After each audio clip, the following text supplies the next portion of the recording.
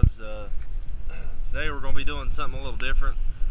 I'm going to be changing the oil on this 2013 Arctic Cat 700 HDX. I'm putting Mobil 1 full synthetic into it, and then we are after that I've got a four-wheeler to change the oil on, and on that specific four-wheeler it's been like I guess 8 years since it's been changed. So I have already gotten into the oil change process. I had to let my GoPro charge up while I was doing this, but I've got the Arctic Cat here disassembled to where I can pull this plastic piece up over there and get to the oil filter on the front of the engine. That's about the only way I can get to it. And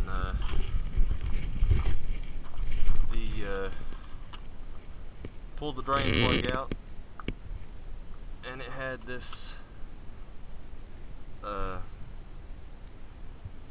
figured it was metal, and it may have metal in it, but it's just like a little sludge, almost like grease, stuck to the drain plug. It's just like a grease filling, which it had been a while since I'd changed the oil in this. I had been using it quite frequently, and the oil is fairly thin in this, but I use this mostly, for farm during most of the year, and then I will take it and go hunting with it during deer season. But I'm going to go in through here and have to reach my arm down and grab the oil filter on the front and twist it off. And I just bought a cheaper Fram oil filter here that fits it, and it's been a while since the last service, so I figured I wanted to step up to a Mobil 1 and see how that does in it. I've got the funnel down in there to pour the oil, and I'm going to pour it, and then we'll start it up and let it run and check the oil level and see. It's supposed to take like 2.85 quarts, and I bought 3, so it'll take probably all of the 2, and 80%, 85% of the third one. So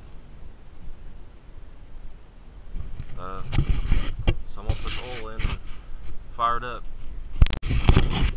So I ran it for probably 2 or 3 minutes, and then let it sit for a minute or a minute and a half and check the oil level right down here, and seems to be doing good. I'll probably, after I run it real good, take it out, run around and bring it back and let it set for a while. I'll check it again just to make sure, but I just done a quick check after it's set for a little while, and it looks like it's in the full range. But like I said, after I run it a little bit and get everything circulating for a while, and then bring it back, and I'll let it set and cool off and let all the oil drain down, and I will check it again. And also the air filter is right here, just got 4 clips you take off, and I'm going to check that as well. And I'm going to put this thing back together and take it and switch it out for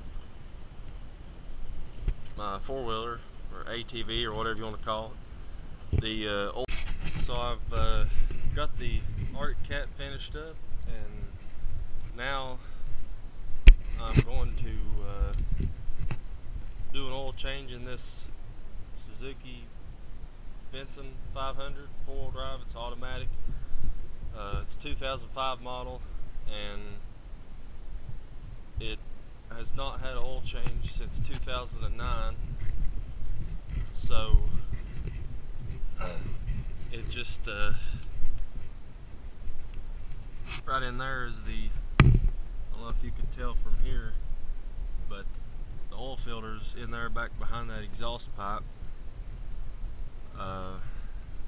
This one should be a fairly simple service, unlike the other one where I had to disassemble the whole seat and everything underneath it. It's got plenty of coolant, but I'm going to do an oil change because I've been running it more recently. I'm going to be putting this Valvoline 10W40 full synthetic in it. It's got 4,816 miles and 731 hours on it, which has mostly been put on it since the last oil change. And but I decided to try the Valvoline. It was a little cheaper, and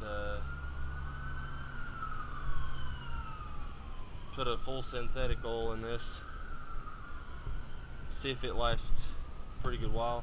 And on that, I've got everything wrote down here, but and on that Arctic Cat, it takes 2.11 quarts instead of the 2.85.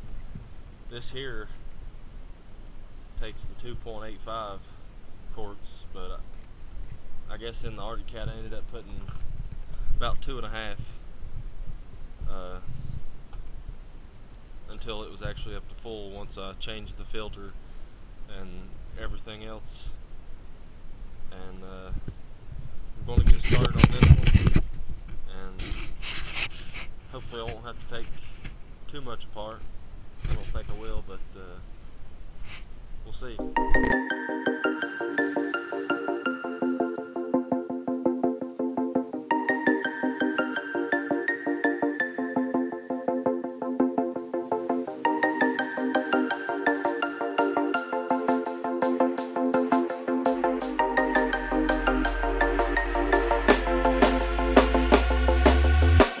When you want to get off the darkest ground,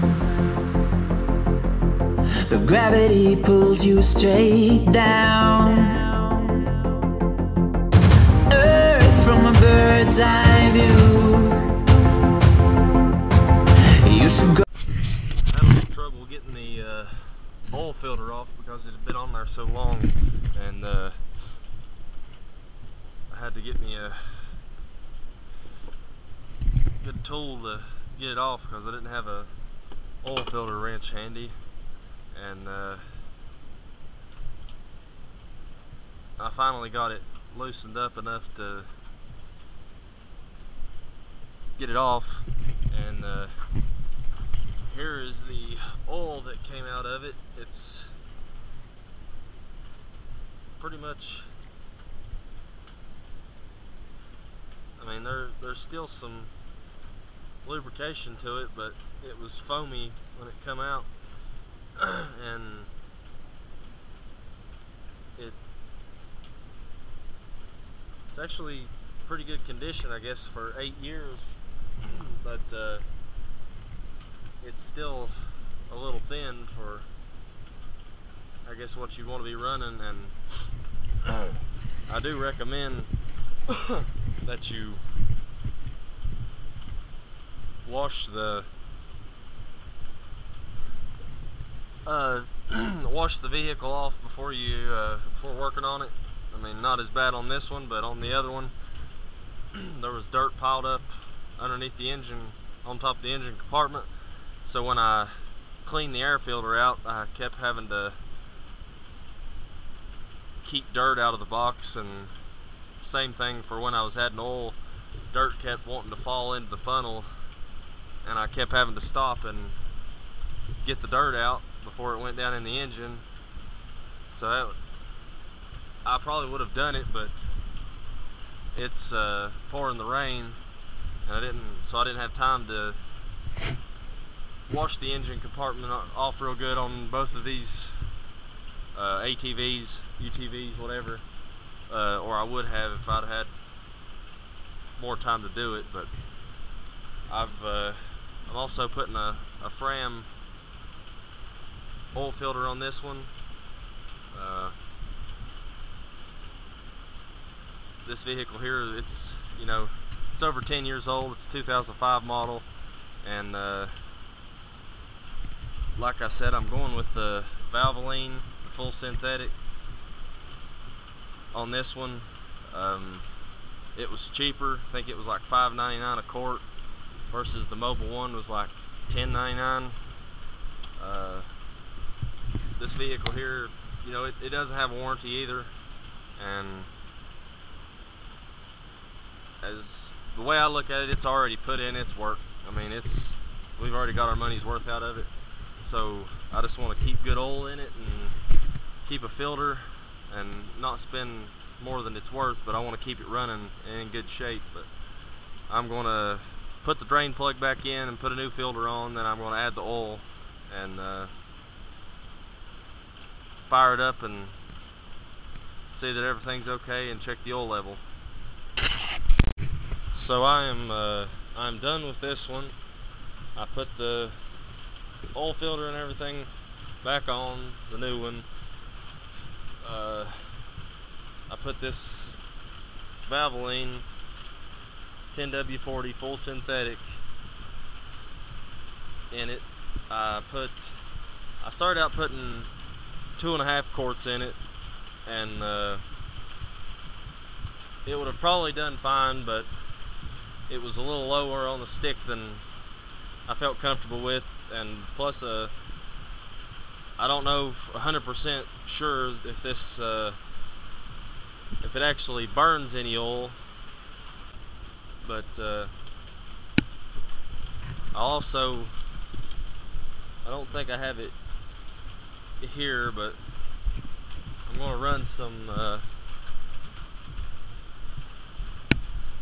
some stuff through the fuel to help clean out the carburetor, and I need to do a fuel filter change sometime, but I don't have that today.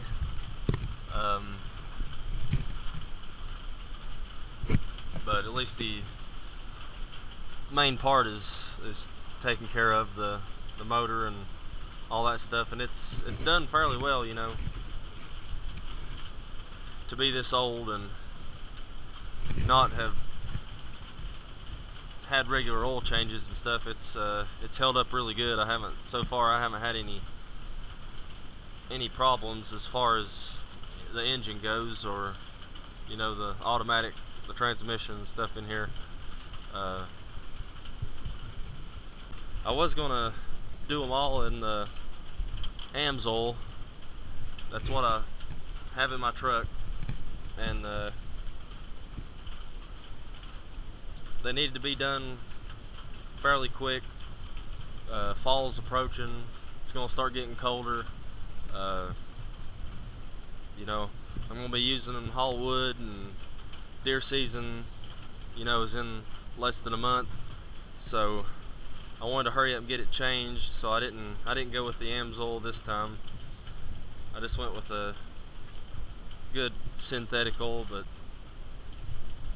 don't forget to like this video. Just wanted to kindly show you a little bit about servicing these things. If you got any questions, leave them in the comments below, and don't forget to subscribe so you can catch more of these videos and the other things, whether it's fishing or trucks or whatever. Just subscribe, and so you'll be able to stay tuned and watch them. But thanks for watching, and we'll see you next time.